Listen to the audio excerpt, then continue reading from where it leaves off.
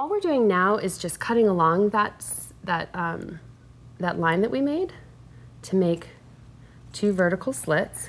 Through the back side only. We would hate for you to and that's a thing through the whole shirt. Yes, as we've been carefully cutting the t-shirt all along, we do want to make sure that we're not making holes in the front of our slicing it shirt. open. Right, precisely.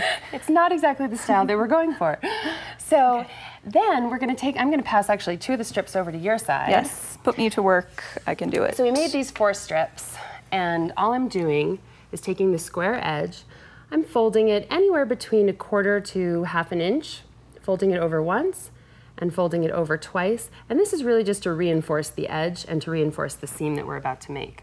Okay. Basically what I'm doing is then taking it, lining it up with the slits that we made, and just lining it up right along that edge. I got your pins right here. Oh, perfect. Again, you're reading my mind. She's really good at this one. We work so well together.